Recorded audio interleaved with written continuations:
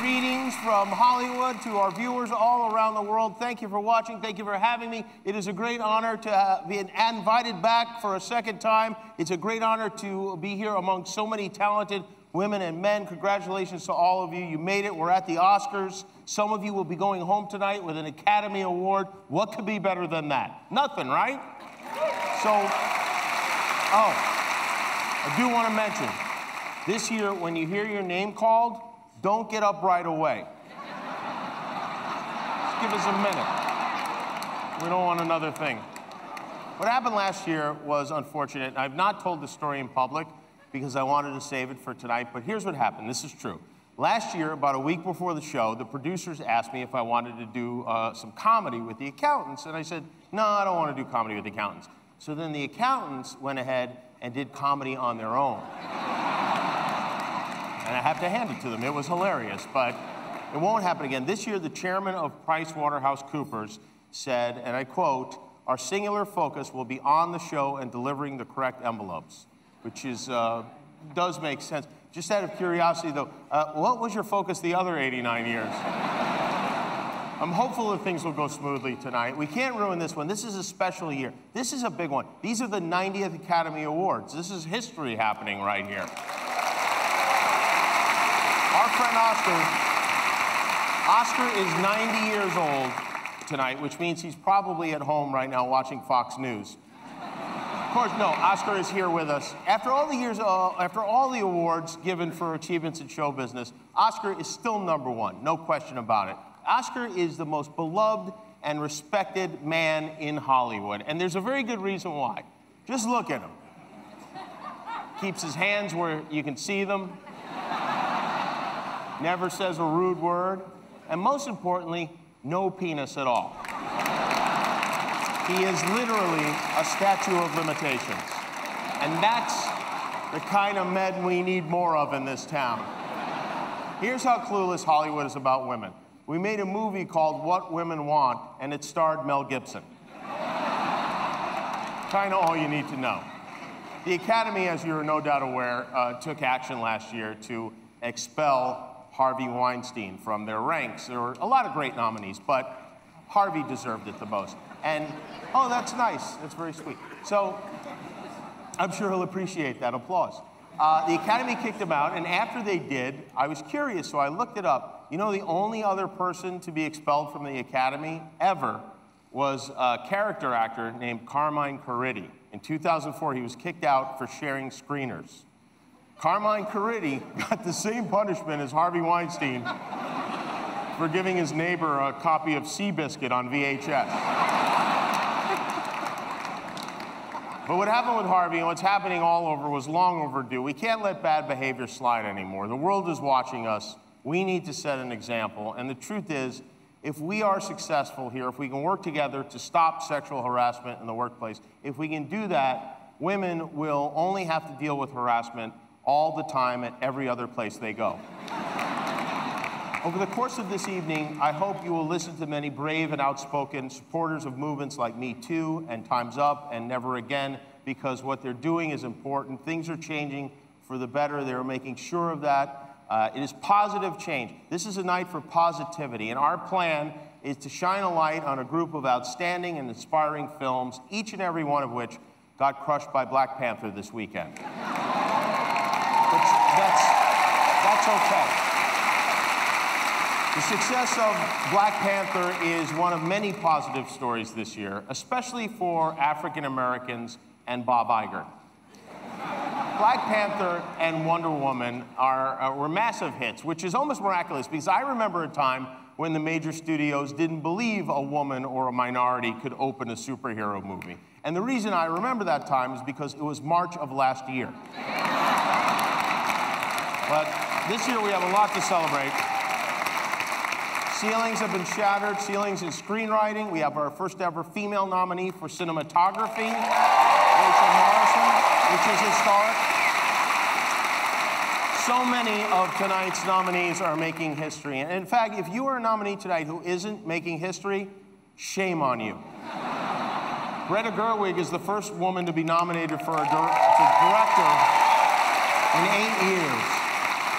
And that's important.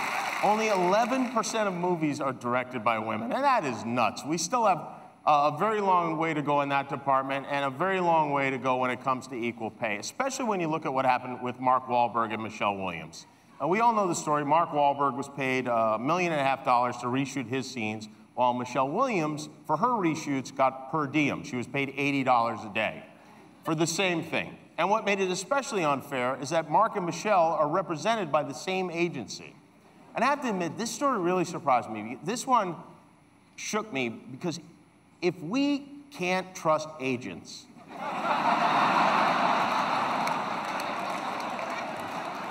who can we trust? To his credit, Mark Wahlberg announced he would be donating all $1.5 million to the Time's Up Legal Defense Fund. That's right. So I guess now the ball's in your court, Michelle. What are you going to do with that 80 bucks? In the meantime, triple congratulations are in order for the kid from Comedy Central, Jordan Peele, who had a huge success with his movie, Get Out. Jordan is only the third person in 90 years to be nominated for directing, writing, and Best Picture for his debut film. And what a debut it was. None other than President Trump called Get Out the best first 3 quarters of a movie this year. Margot Robbie had a great year, too. Margot scored her first nomination for her portrayal of Tanya Harding in I, Tonya, and was terrific. Whose kneecaps did Tanya Harding have to break to get this dream casting? Because, I mean, that was, if they made a movie about my life, best case scenario, I'd be played by Jim Belushi. Another exceptionally gifted young actor who is nominated for the first time is Timothée Chalamet, who looks very dashing tonight. Wow, look at that touch. Are you having fun, Timothy? This is a big deal. Timothy is missing Paw Patrol to be here tonight. Don't worry, Ryder and his team of pups saved the day. So, Timothy is the star of a small but powerful story called Call Me By Your Name, which did not make a lot of money. In fact, of the 9 Best Picture nominees, only 2 of them made more than $100 million. But that's not the point. We don't make films like Call Me By Your Name for money. We make them to upset Mike Pence. Right? Timothy is the youngest Best Actor nominee in almost 80 years, and on the other end of the abacus, we have our oldest acting nominee ever. The magnificent Christopher Plummer is 88 years old and still going strong. Chris, maybe this is not the place. There's something I want to be asking you. How does Lin-Manuel Miranda compare to the real Alexander Hamilton? And once again, right here in the front row, maybe the greatest actor of all time, Meryl Streep is here with us. She earned her 21st Oscar nomination. Meryl's film career started in 1977. The longest she ever went without being nominated was from 1992 to 1995. And that's only because those were the years she was in prison. And that, I think, is amazing. The most nominated movie tonight, a film that's up for 13 Oscars, is The Shape of Water, written and directed by Guillermo del Toro, a wonderful man. Congratulations, I'm very happy for Guillermo. You made a beautiful movie, and thanks to Guillermo, we will always remember this year as the year men screwed up so badly, women started dating fish. Okay, before we start handing out the awards, some history, because we're going to do things a little bit differently. The first Oscar ceremony lasted, and this is true, 15 minutes from beginning to end. And people still complain. So if you do win an Oscar tonight, we want you to give a speech, and we want you to say whatever you feel needs to be said. Speak from the heart. We want passion. You have an opportunity and a platform to remind millions of people about important things like equal rights and equal treatment. If you want to encourage others to join the amazing students at Parkland at their march on the 24th, do that. If you want to thank a favorite teacher, do that. Or maybe you just want to thank your parents and tell your kids to go to sleep. What you say is entirely up to you. You don't have to change the world. Do whatever you want. But with that said, this is a really long show.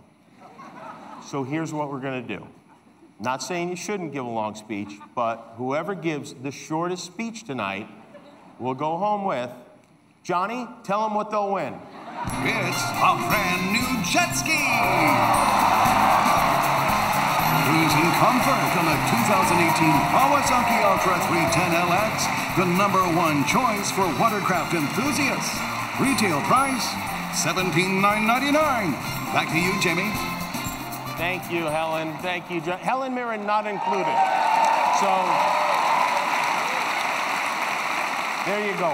Why waste precious time thanking your mom when you could be taking her for the ride of her life on a brand new jet ski? This is not a joke. I will be timing you. I have a stopwatch. The moment you are handed that Oscar, the clock will start ticking, so get up here, grab it, and go. And in the unlikely event of a tie, I need to say the jet ski will be awarded to Christopher Plummer. So...